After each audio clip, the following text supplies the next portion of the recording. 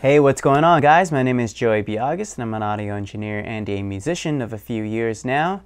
And today I'm going to show you how to import a tempo map into Logic Pro.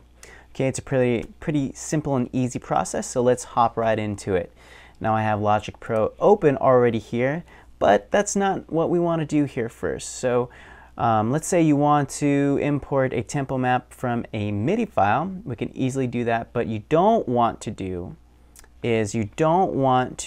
copy and paste a MIDI file into your already opened Logic Pro session, because what Logic does is from that point it ignores the tempo map that is ingrained in the MIDI file, and it will just import the MIDI information without any tempo, and we want the tempo.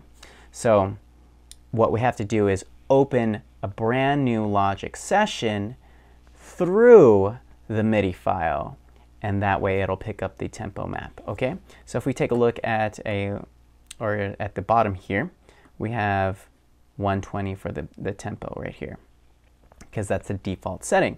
But let's go ahead and cruise up to the top, file, and go to open. Okay, and then we can just hit close for now. I won't hit save. Okay, now basically you want to open up the MIDI file that you want that has your tempo map stored.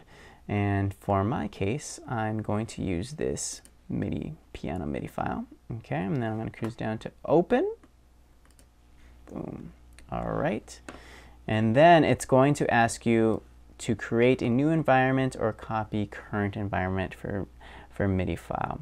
And what we want to do is copy the current environment that the MIDI file has. Okay, so copy.